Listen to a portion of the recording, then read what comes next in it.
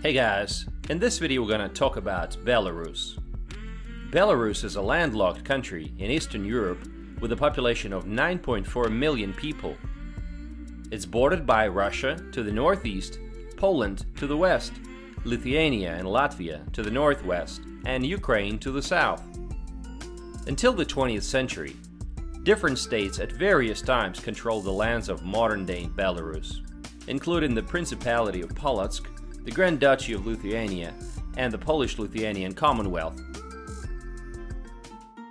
The state plays a huge role in today's economy, and 40% of people are employed by state-controlled companies.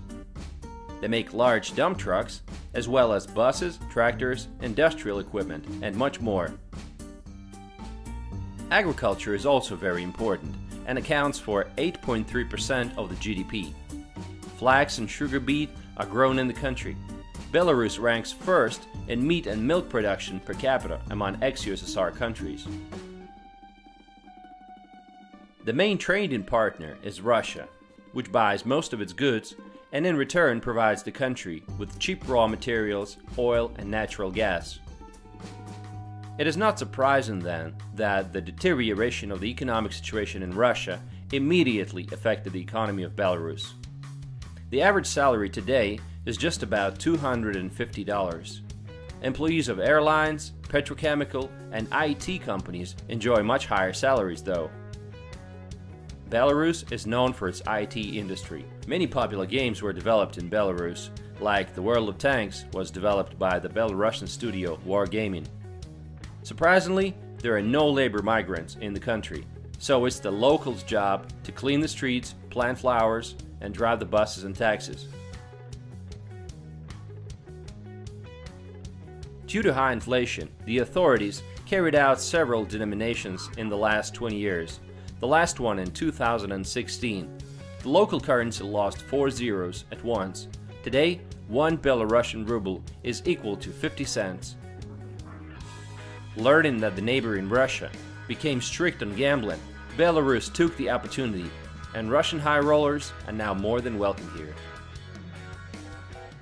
Over 40% of the country is forested, and it's relatively flat. The weather is similar to that of Poland and Germany.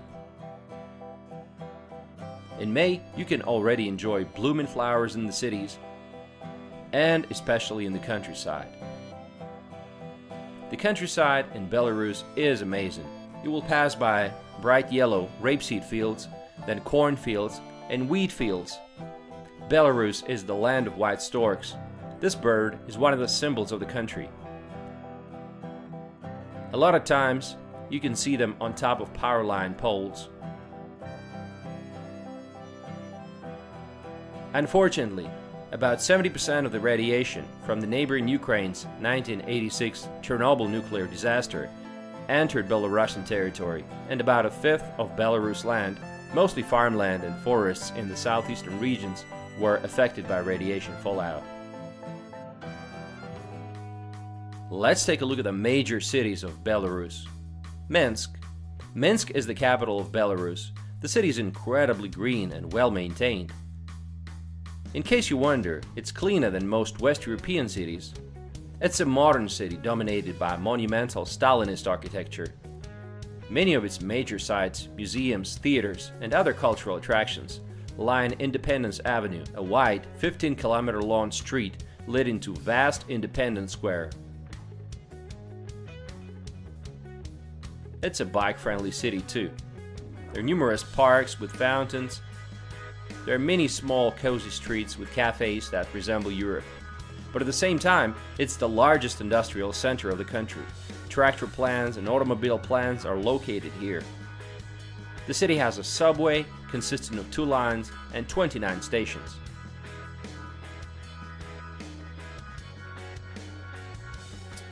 Gomel is the second largest city. It sits on the Source River in the southeast of the country. The 18th century Gomel Palace is now a museum displaying paintings, decorative arts, and weaponry. The palace sits in the lush surroundings of the park ensemble, along with the classical-style cathedral of St. Peter and St. Paul, consecrated in 1824. Mogilev is a Belarusian city on the Dnieper River. It's known for its architecture, including the House of Soviets, a Stalin-era building. Pedestrian Lenin Street is home to the 18th century Archbishop's Palace and the Square of Stars.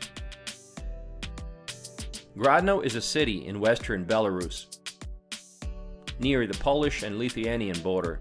The old castle is a Renaissance palace on the site of the 11th century fort. Nearby, the new castle was built in the 18th century as a royal residence. The city is very beautiful. It feels just like Western Europe.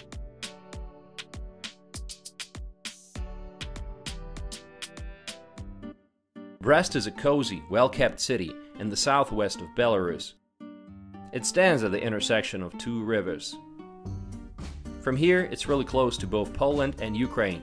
The symbol of the city is the Brest Fortress, a famous place where one of the first battles between the Soviet and German armies took place in the Second World War. Residential areas are very similar to other Eastern European apartment blocks. Wealthy Belarusians choose to live in the suburbs. Many rich Russians buy real estate in Belarus as well. The most expensive apartments are in Minsk, obviously. The average price per square meter in the capital is $1,200 to $1,500. In other regional centers, it's $500 to $600 per square meter. The rate of serious crimes is significantly lower than in the neighboring Russia, Ukraine, and even Latvia and Lithuania. Perhaps it's because of the number of the police officers patrolling the streets, or perhaps it's just a national trait of the people of Belarus.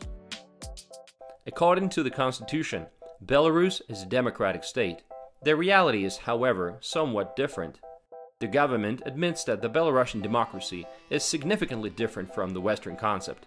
In 1994, Alexander Lukashenko took power, and from that point had won all the elections ever since. And he has no plans of resigning or retiring anytime soon. Belarus has shown no intentions to join the European Union so far. Today, the international human rights organization Freedom House classifies Belarus as a non-free country. Western countries have described Belarus under Lukashenko as a dictatorship. Belarus and the US were the only two of the 56 member states of the Organization for Security and Cooperation in Europe to have carried out executions during 2011. Belarusians don't hesitate to introduce modern technologies. German or American, doesn't matter. Whatever works.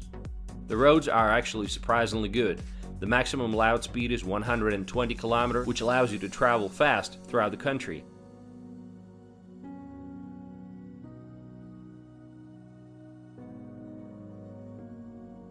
Like many other Eastern European countries, Belarus has a negative population growth rate and a negative natural growth rate. A lot of people think that's a bad thing, but I think it's a good thing. Seeing some overpopulated cities around the world, I feel like less people is better. In terms of alcohol consumption per capita, Belarus ranks second in the world at 17 liters per year. Agrotourism is just beginning to develop. Belarus definitely has something to offer. Competitive prices, not just competitive, low prices, and great scenic views. Many places to go hunting and fishing. Fishing is actually what comes to mind because Belarus is a land of lakes. There are more than 11,000 lakes here. Bialowieza Pusha National Park is one of the last remaining parts of the immense primeval forest that once stretched across the European plain. The forest is home to 800 European bison, Europe's heaviest land animal. Belarus has lots of preserved castles and parks, the most famous of which are Nesvizh and Mirsky castles. Foreigners are flabbergasted by how well Belarus looks, by its low prices and friendly people, although many admit that they were initially afraid to visit the country. Let's see what foreign tourists have to say. And where do you come from? Steven Sterling from Santa Barbara, California. And we've been in the city for a day now. It's fantastic exploring Minsk. It's very nice. Streets are very clean, great condition. The architecture, fantastic. And we've been walking around, took the metro. That was a great experience. Saw the Victory Parade. That was great as well. Just had a really good time here, and it impressed us. Is probably the best way to put it. But I would recommend it for tourism. The prices are not bad, and you know, the amenities are there, so it's everything you need. Tomatoes, mushrooms, and pork are the three most important ingredients of the Belarusian cuisine. Make sure to try some draniki, or potato pancakes. Belarus is definitely worth visiting. It's a beautiful country, but unfortunately, with a limited amount of freedom. And what do you think about Belarus, guys? Let me know.